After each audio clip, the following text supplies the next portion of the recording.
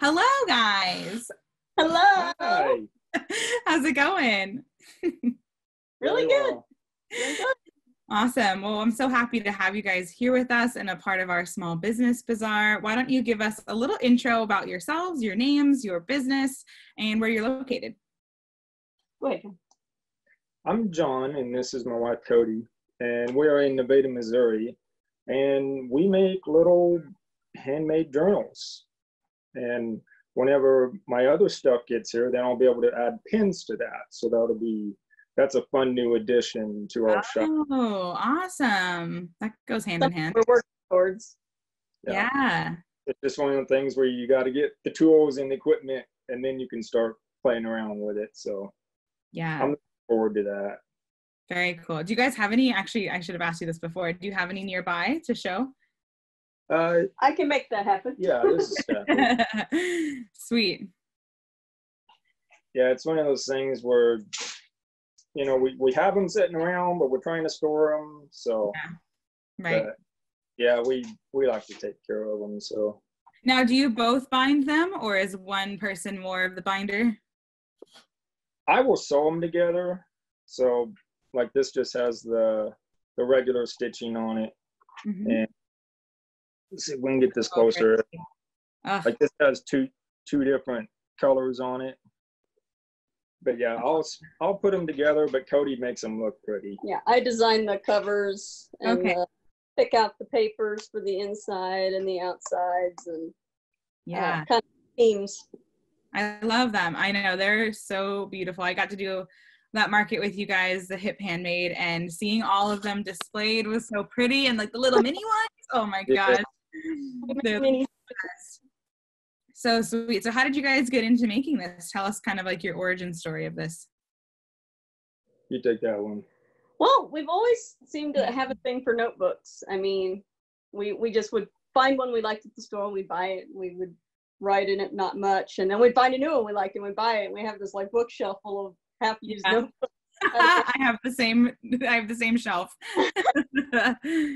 And I was watching a YouTuber called Nick the Booksmith. I really liked her style and what she was doing. She was making these journals, and I showed John. I'm like, this is kind of cool. What do you think? He's like, I want to try that. Yeah. And so he found one for himself, and it turned out really cool. And I'm like, hey, I want one, you know. And then it was kind of like, well, let's make these for gifts, for Christmas, for family and everything. And then it became, hey, you sell those? And one thing led to another, and do custom orders. Things like that. So here we are. Oh, sweet. That I've heard a couple people's stories of like, and I happened to start a business that like, it's like, oh, look, I started a business, which is like kind of the coolest way to organically get into something when you just naturally love it and people ask you for more. It's like, that's the best. I love that. So then what are your other jobs that you do? You said that this isn't your main job. Well, I work at a grocery store. Okay. So I stock different stuff and then load the trucks, so I'm there all the time. And I stay home. I fix the dinners, and we have a pretty good sized garden and chickens, and I do help out at a local greenhouse and a florist in town when they need me on holidays and things. Yeah, that's sweet. And you guys sell your stuff at the Empire Market, typically out in Joplin, which is super sweet. And then you sell your stuff online primarily. Do you have other places that you sell through, or is it just mainly those? No, it's just that for now. We do have Facebook and Instagram, which would link you to our website, but that's so sweet. So what's your favorite part about doing this and having a business? It's kind of just hearing some of the stories. Like this one lady bought one, and she's like, you know, this is just perfect for a prayer journal I've been wanting to do. And another lady, her son passed away, and he was, what was he, early 30s? Yeah, he was young. Young guy. And she brought his obituary papers to us, and we made the covers and the inner covers out of that. Yeah. Oh my goodness. It was really cool. Really, really so yeah, cool. that was a nice way to give her some closure. Yeah. That's awesome. Yeah, I feel like journaling is so therapeutic. I've been doing it for a long time. I haven't done anything written, like physically written, in a long time, because I've gone actually into making them too, which I was selling a couple of my like random ones that I had at the market we were both at, but it's just so cool to see how people use them. I think that is like one of the best parts of them, because it's like literally a blank page that can be done, anything can be done with. My favorite part about the business is getting to work together. We're both creative, and we've wanted to find a way to combine our talents to make something, and this turned out to be it. Never would have dreamed this would have been it, but this is what it is. I love that. I love that, like, just trying something new can bring you together. That's like my partner and I, we haven't officially done it yet, but he gets really sparked by certain things. And I'm like, yeah, we could make that. We could try that. The next thing we want to try to do is I'm a rep for Young Living for essential oils. And he's a video game developer. And so we want to make a line of oils that people can wear that are inspired by video game characters. And so, so just like random, you would never think, but like when you bring your interests together, it's really cool to see what can happen from it. Definitely. That's awesome. So what's some advice you'd give to people wanting to start their own business, maybe doing shows? You've had some experience doing those, or working with other vendors, or what's the word, like, you don't wholesale, do you, through the market, but whatever, working with another company or something. What's some of your advice? I'd say when you're starting off, keep records of what you buy, because you don't realize what you spend on stuff starting off. Yeah. And, you know, when you're doing shows, just talk to the other vendors. You can learn so much. And especially if they've been doing it for a long time, they're going to know all the different shows that are good to do and that really draw in a crowd. Right. Yeah, the vendor community is so friendly, and everyone's kind of, even though we're all selling to the same audience, we have different things, so we can, if you buy something that's great, then we all win. We all win if people are supporting these vendors. So they're very friendly at helping with just different advice, and I like to just walk through and look at people's setups. How did they set up, and get inspiration. Ooh, what a cool idea! And be sure to let them know that. And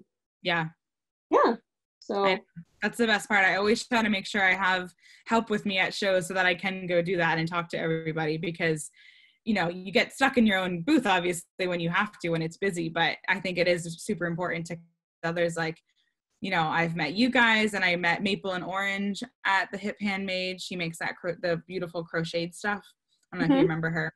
Melinda is her name.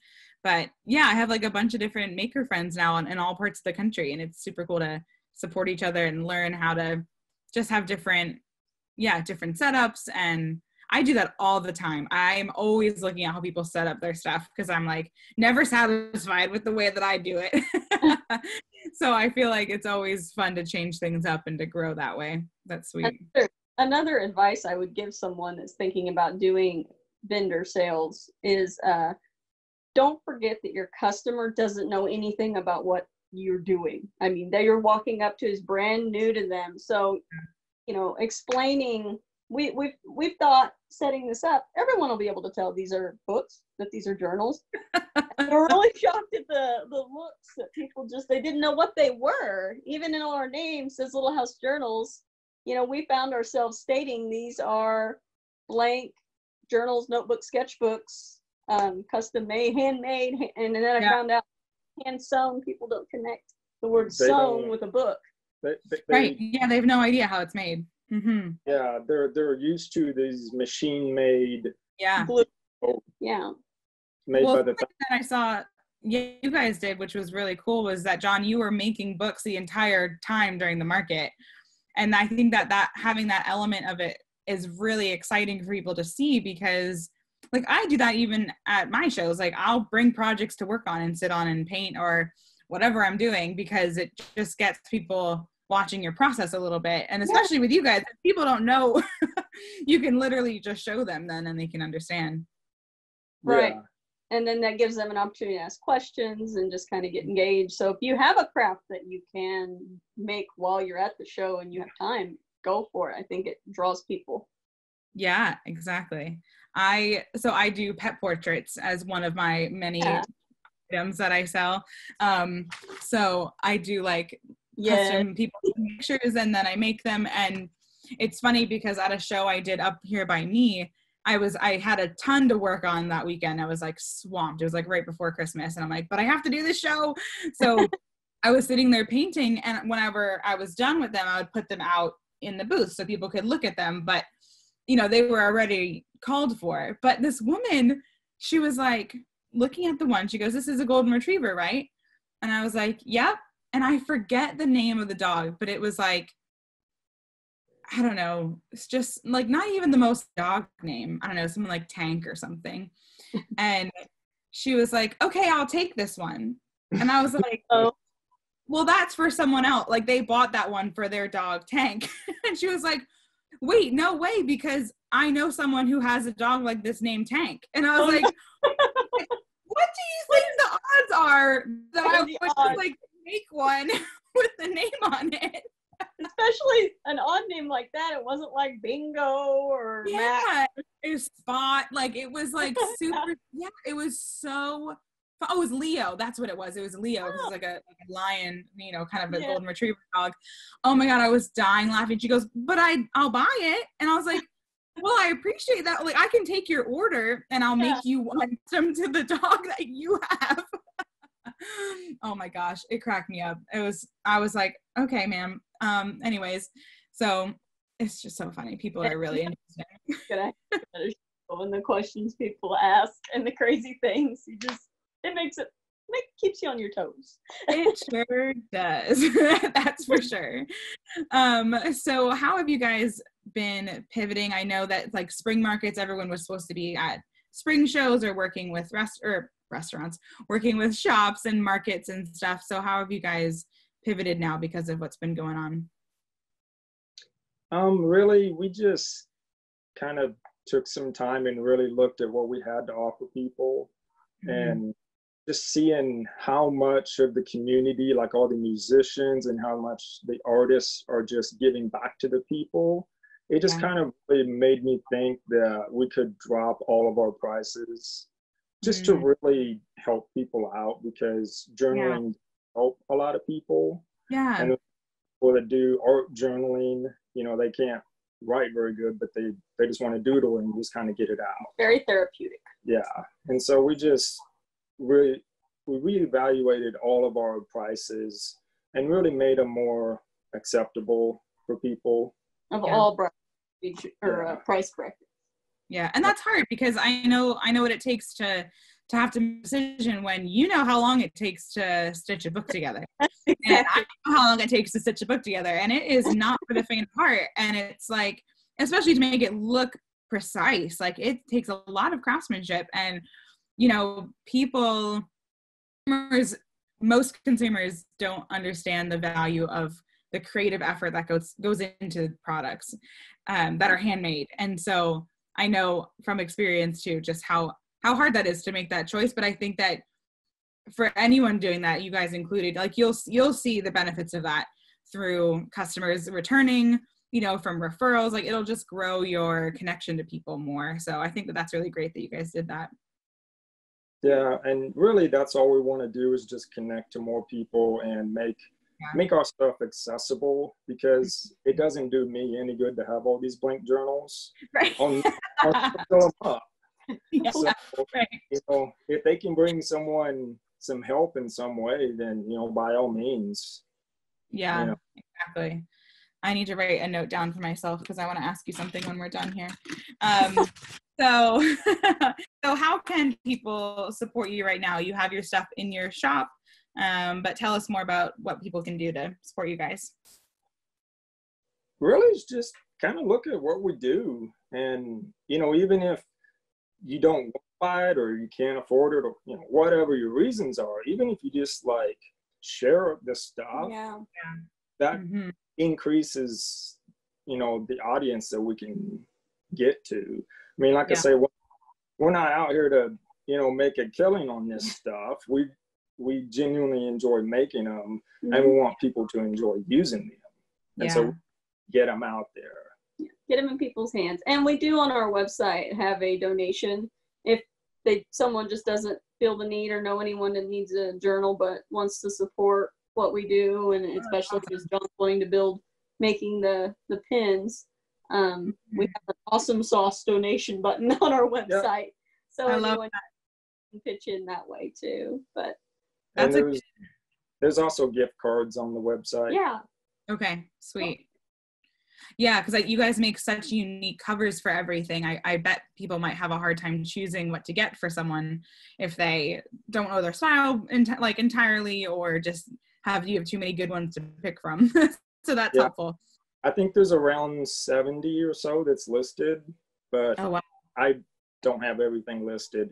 I've got little minis and bookmarks and all kinds of stuff that's not on there. So yeah. But we love custom orders, and like you said, the gift cards are cool because, you know, we can do customized stitching colors, different papers. We do tea stain paper as well as regular art paper. We do, you know, we can make it themed in whatever you want. You can send us an image or something that we can put on there. I mean, the sky's the limit, and we love letting the customer let their creativity come out. We've had some really cool journals come out that way. We had a girl who got a gift from a friend who went to Japan, and he gave her some candy, Japanese candy, and the box was beautiful. I had this wrapping on it, and she just loved it. And she's like, I want to give him a thank you. Can you make this wrapper into a journal cover? Oh, I love that. So this front of this is this gorgeous Japanese, you know, image and colors, and then I just made the matching insides and stuff, and it made a really unique gift. But again, that was your idea, and it's so cool to allow our customers to use their creativity with us, and we love that. Yeah, I love that collaborative idea too. That's so much of what I do as well too, but I think that that's cool to let people know that they can send you paper or something that they want included in it, and you guys can put it in there for them, because I think that sometimes people have like the smallest ounce of an idea of something that they want, but like have no idea how to execute it. So it's helpful to have connections. Help them out. We love that. Yeah. Oh, that gives me so many ideas too for people. Like, because like I'm a paper hoarder, and I know people that are paper hoarders, and so if you can. Yeah, if you can get you guys paper to make into something cool, like that's like a perfect people or to keep for yourself, and actually it be functional instead of just sitting in your craft box. Right, collecting dust. Yeah. So can you just give us a quick like range, like just your price range? People will obviously be able to go look through your site too, but like your teeny tiny guys, how much do those cost people, and what's like the most expensive ones you do? I don't think the minis are listed just because the shipping is going to be more than they are. Yeah. But I mean, most things are 30 to 50 or so. I think we do have some now in the $20 bracket too. So. Gotcha. Yeah, like I said, we adjusted everything, so I don't quite remember. But. Yeah, people will be able to go look. Yeah, that's awesome. So sweet. Well, thank you guys so much for taking the time today and chatting. I'm so happy to have you in our group, and people can go try to win your free spirit journal that you guys have made. That's so beautiful. That's over in the silent auction, or what am I saying? Virtual basket auction. So many different words there in my brain. One of the things, it's out there. People can go try to win that. But have a great rest of your day, and we'll talk soon. Thank you for having us. Thank you very much. Of course. We'll talk soon, guys. Bye.